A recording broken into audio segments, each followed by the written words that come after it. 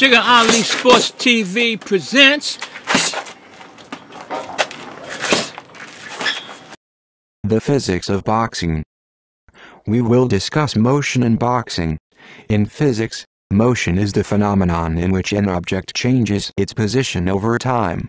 When a punch moves from the guard position to strike an opponent, it is said to be in motion.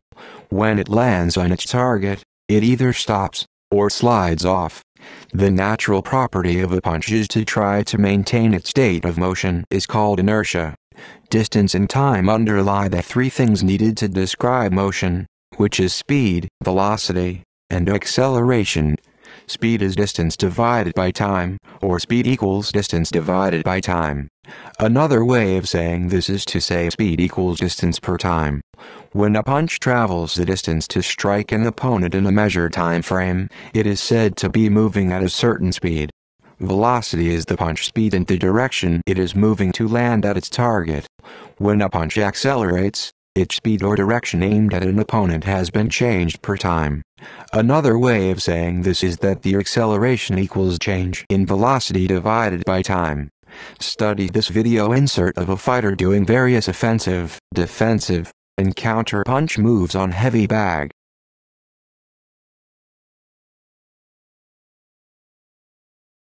Laws of motion. Isaac Newton has three laws of motion. Law 1 states that every body continues in its state of rest, or of uniform motion in a straight line, unless it is compelled to change that state by forces impressed upon it. This law is applied when a boxer impresses the forces of his punches upon an opponent. But the opponent's body will attempt to resist this change impressed upon it by the punches landed. This is called the body's inertia, which is a resistance to change. The second law states that the acceleration of a body is directly proportional to the net force acting on the body, and inversely proportional to the mass of the body. In other words, acceleration equals force divided by mass. This means that when the force of an opponent's punch increases, acceleration, which is a change in the speed or direction of the body, is moving in. The mass of the opponent's body basically remains the same. The weight will decrease due to loss of fluids, but this will not change the body mass of the opponent. The third law of motion states that to every action force, there is always opposed and equal reaction force. Striking your opponent with a forceful punch to take the energy out of him or takes an equal and opposite amount of exerted energy and calorie loss. Energy. Energy is the ability to do work. The work done on an object by an applied force is defined and measured by the product of the force and the distance through which the object moves. Work equals force times distance, or W equals F times D. An great conditioned and energetic fighter has the ability to do some work on his opponent that goes a prescribed distance of rounds. A punch by a fighter has energy of motion that is called kinetic energy. The kinetic energy of a boxer's punch is equal to half its mass multiplied by its velocity squared, or kinetic energy equals 1/2 times m times v squared. Kinetic energy also equals the work that it can do. So, F times D equals 1/2 times m times v squared. An energy system tends towards a state of disorder as time goes on. As more and more energy is put out, disorder increases and the ability to do work decreases. A fighter's disordered energy can be changed back into ordered energy by concentrating and refocusing his energy in an organized and disciplined manner. The measure of disorder is called entropy. Study this video insert of a fighter punching the heavy bag by throwing power shots and speed punches to demonstrate kinetic energy and fatigue setting in that reduces sharpness and increases entropy. Momentum. The body moving forward of a big fighter is harder to stop than a small fighter moving at the same speed. We say that the big fighter has more momentum than the small fighter. Momentum means inertia in motion, which is the product of the mass of a fighter and his or her velocity. This is, momentum equals mass times velocity, or momentum equals mv. Let's consider a force acting on an object through some interval of time. Force times time equals a gain in the momentum of the object. Force times time is called impulse. Impulse equals change in momentum, or F times T equals change in m times v. The force of impact is proportional to the change in velocity of the moving object. So, F times T equals impulse. When a fighter wants to add force F to his or her punch, then the following formula must be memorized. Force equals impulse divided by time. So, to increase the force of the punch, the time that the punch makes contact with the opponent's body must decrease. A quick, snapping punch that is perfectly timed has a greater force on the opponent.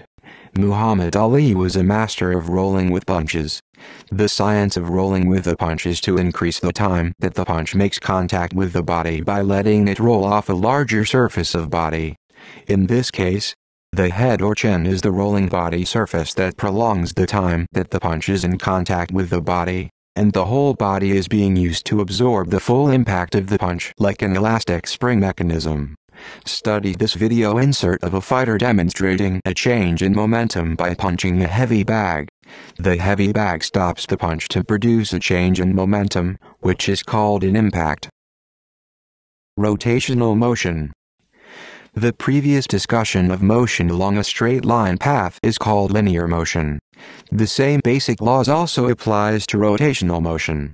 Rotational motion means the rotating of a body about an axis, whether it is inside or outside of the body. Center of gravity. The rotating body has a center of mass, also called the center of gravity. The center of mass is the average position of all the particles of the mass that make up the body. The center of gravity is the average position of weight distribution. The rotating object or body rotates or wobbles about this center of gravity or center of mass. To find the center of gravity or center of mass of a straight wooden stick, one will find that it is located at the middle point of the stick. To find the center of gravity of an irregular shaped object or body, one has only to draw a single line from its point of suspension while holding it up at a certain point. Beneath this point of suspension is the center of gravity point. Now, hang a line down a different point of suspension on the irregular shaped object or body. Punch moves from the guard position to strike an opponent. It is said to be in motion. When it lands on a target, it either stops or slides off. The natural property of a punch is to try to maintain its state of motion. That is called inertia.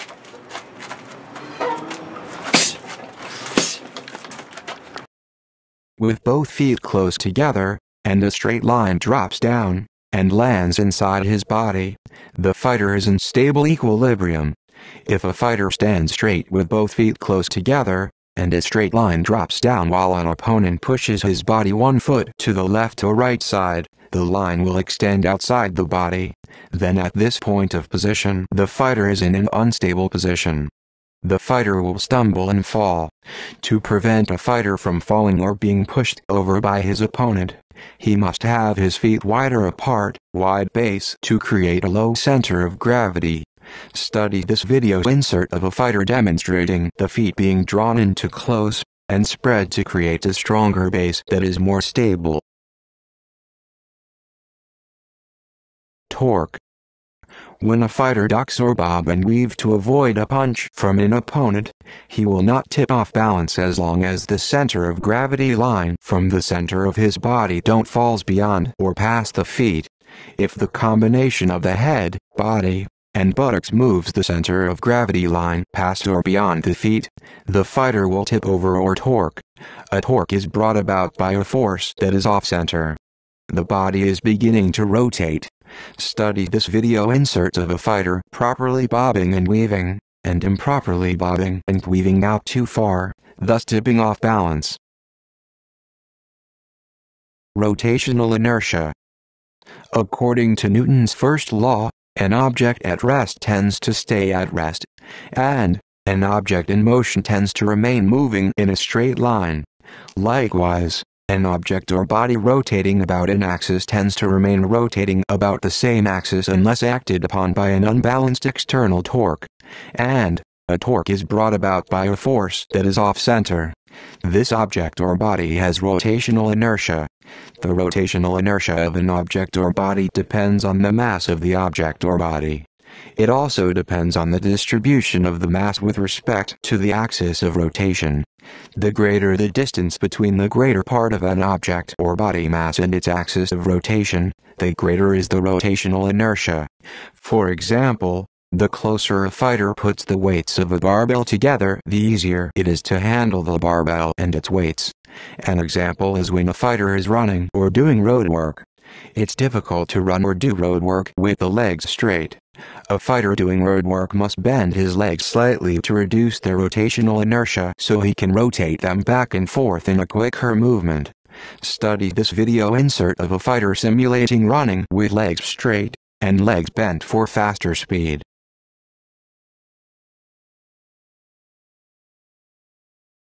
Angular momentum. A mass moving in a straight line has linear momentum, and a mass moving in a circular path has angular momentum. Angular momentum is a measure of the rotational property of an object or body in motion. In addition to mass, m, and speed, v, angular momentum depends on the distance, r, between the mass and the axis about which it rotates. Angular momentum equals mvr. Newton's first law states that a body or system of bodies will maintain its state of angular momentum unless acted upon by an unbalanced external torque.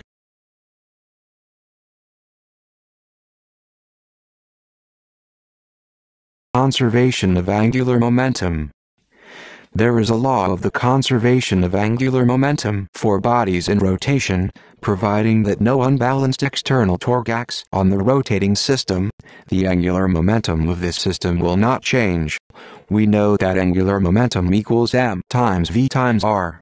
If we wanted to increase hand speed when r, which represents the radius of the hand's distance away from the body when throwing left and right hooks, what has to be done? We must first look at the equation for angular momentum, which equals m times v times r. The velocity, v, means speed and direction. Velocity, v, equals angular momentum divided by m times r. Since r, radius, is in the denominator, every time we decrease r, then v, which is comprised of speed and direction, will increase. There will be no change in direction, but there will be a change in speed when r, radius, is decreased. Likewise, when r is increased, the speed will decrease.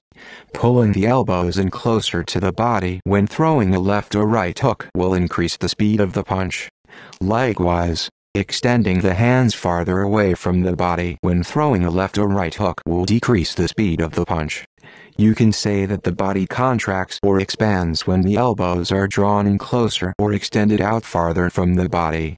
Study this video insert of a fighter throwing a left hook demonstration with arms away from the body and pulled in closer to the body. Come back for the next episode of Sugar Ali Sports TV. Make sure you click on the like button, subscribe, and hit the bell icon to be noticed of future uploaded videos.